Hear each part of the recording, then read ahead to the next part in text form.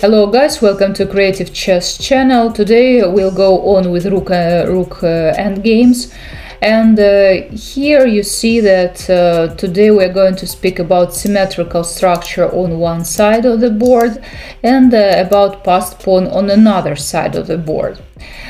I'm going to show you the game between Botvinnik and Boleslavsky played in 1941, and after this game I'm going to show you a very funny game which also was played but not by Botvinnik, and you'll see how even very experienced grandmasters can make silly mistakes in rooks endgames. Here it was white to move. Guys, give you a second to understand what's going on, and please, what move would you suggest for white? What is the best move here? Guys, remember, if you have an opportunity to put your rook behind your pawn and then push it, always do it. Here white has such an opportunity and played rook to b1. Of course, it's the most obvious move. If you, instead of rook b1, would suggest h3, just to make an escape to bring our king, this move is already bad, because in this case black could play rook to b2, attack our pawn, and then we'll have to play rook to e4, and it's not the best way for the rook to stay. That's why only rook b1 is a perfect move, and of course Botvinnik played it. His opponent played king to f7, but it is a bad move. If you are playing for a weaker side, you should try to stop the pawn the earlier the better. He should have played rook to c6, and after b5 block it earlier. Yeah guys, so remember this rule. If you are playing for the weaker side, just block the pawn earlier. Probably anyway position is lost, but in this case white has to be more precise in this case, and you still have chances for a draw here. But instead of this, black played king to f7. Botvinnik was pushing the pawn, and now rook to c8. Only now rook is going to block. Now Botvinnik is not in a hurry, guys, and be also careful. Don't push this pawn too far while your king is far away also, because Botvinnik played h3, but if he would be in a hurry, it would be very, very bad, because in this case black can approach the pawn, just take it, and if we exchange, it turns out that it's a draw, because black will have an opposition, and white doesn't have any squares to attack the pawns. So that's why be careful, guys. Don't push your pawn, too far, especially when your king is somewhere on h1. Yes, it's too far on g1. So that's why after rook to c8, Botvinnik just played the move h3. He is opening the space for his king to join the game. Rook to c8. Black starts approaching the pawn, but now, guys, you see already it is possible to exchange, of course, because if black takes, we just take, and now the king easily comes into the black camp, capture all the pawns and promote his pawns. That's why already now for black it's impossible to take the pawn, but black decides to blockade the white pawn with their king. And now the rook is free to do what it wants, maybe to attack the pawns, but Botvinnik Botvinnik makes a super cool move here, and this move, so again guys, after king to b7 blockading, he just leaving the pawn, and he is going to attack these pawns. Still, there is no opportunity for black to take the pawn, because we would return and take his rook and then win this game. That's why black decides to protect the pawn on g7 with a very passive but the only move, rook to g8. Now white is protecting the pawn from another side, from the 6th rank. Okay, have a look. Black doesn't have a lot of moves. Actually, he has only one move with his king. And white start approaching. Black is waiting and pushing the pawns. g4. And after king h4, again king to b7, white plays a6. Finally we play a6, where we should have this pawn and exchange is the pawn for these two pawns. We are attacking. He protects.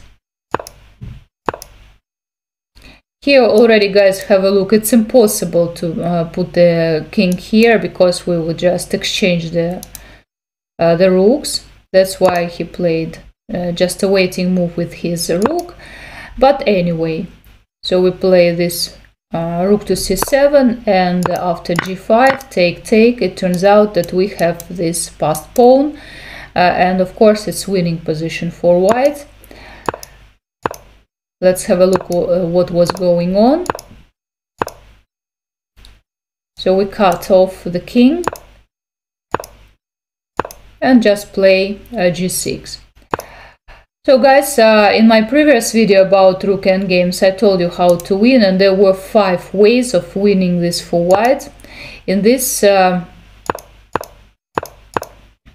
position, white just preferred the most popular variation to win. It's called a bridge.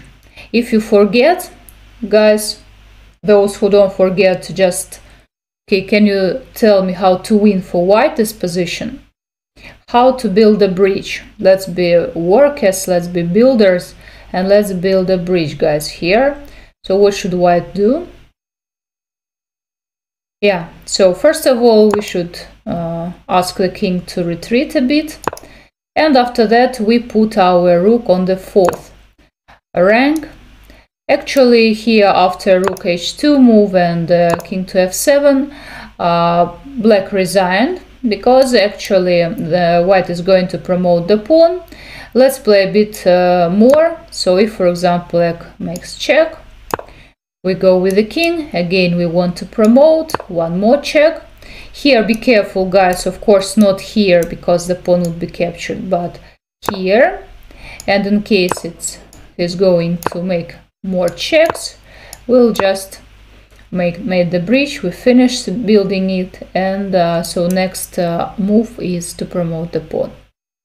That's why here in this position already after king to f7, black resigned. So again, guys, if you have an opportunity to put your rook behind your pawn, do it, push it. Don't be too fast, because otherwise, while your king is still here, the king can approach and capture a pawn. But then, so just to bring your king into the game and go try to capture the pawn, push your own pawns, and this is our plan for such positions. But funny game was played by Mark Dvoretsky, who was a famous Soviet chess coach. Actually, he was playing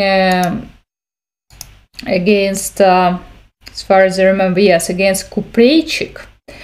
I think he was a grandmaster, quite a famous one. In 1976 was played this game.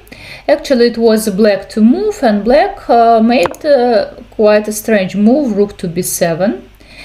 And as I told you, as I told you, it's good when we put our rook behind the pawn. So Dvoretsky was very happy to see this move, and actually it's a bad move. And Dvoretsky had 2 options how to put the rook back. So first to put it like that, yes, and then like Botvinnik, we just he might push the pawn and the king is already next to the opponent's pawns. Or there was another opportunity just to play, for example, in the situation to play a5 and then to put the rook on a4. One move is bad and another couple of moves are good. So guys, which plan would you prefer? To play like that and like this, or to play like that and like this?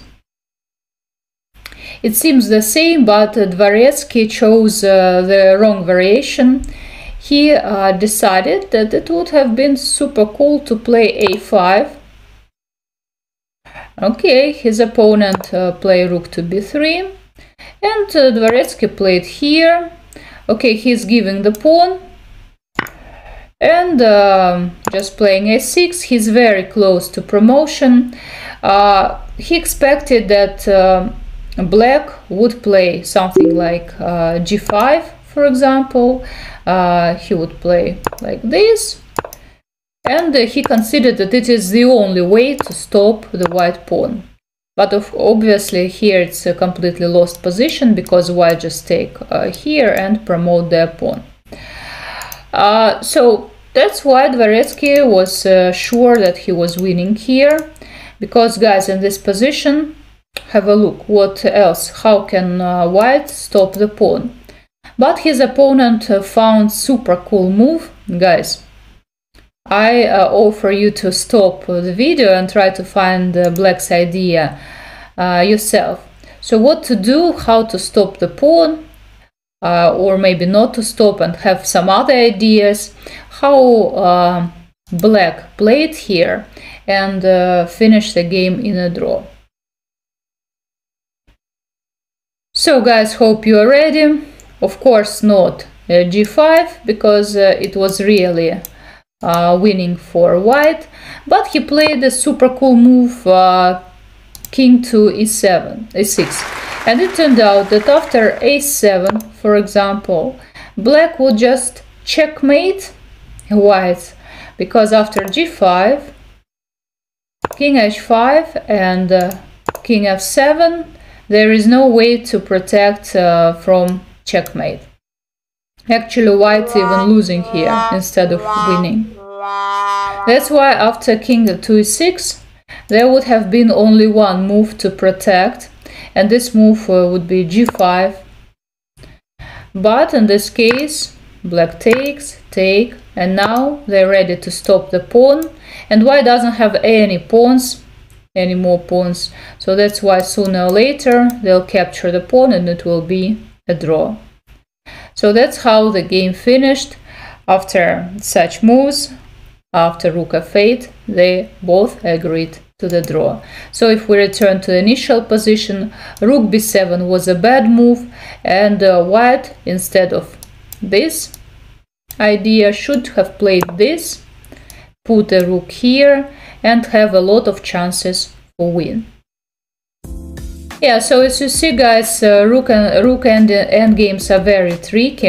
I hope you like my video. Please subscribe to my YouTube channel. See you in my next videos, and bye bye.